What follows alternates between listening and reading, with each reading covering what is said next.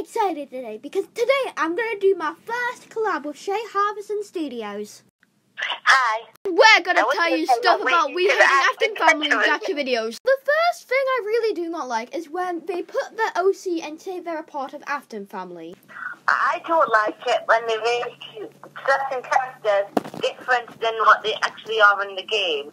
Like making Elizabeth spoiled in movies, or giving characters extra accessories that they don't actually need or have. The second thing I don't really like is when they ship themselves with characters like I'm just not sure, like Gemma X Chris, and Gemma's a YouTuber. I don't know.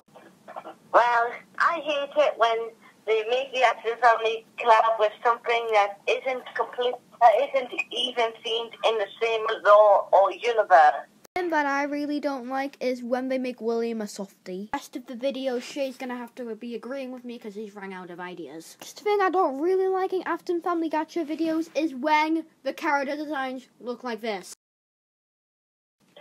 Yeah, I agree because, character designs are kind of what makes the entire thing decent. Bad character designs make things very bad, make the animations very bad. Now, my last reasoning is when they ship characters from different universes, like Rarity from MLP and William. Like, how would they meet? Yeah, I agree. It is true. How would the other characters from different universes actually meet each other?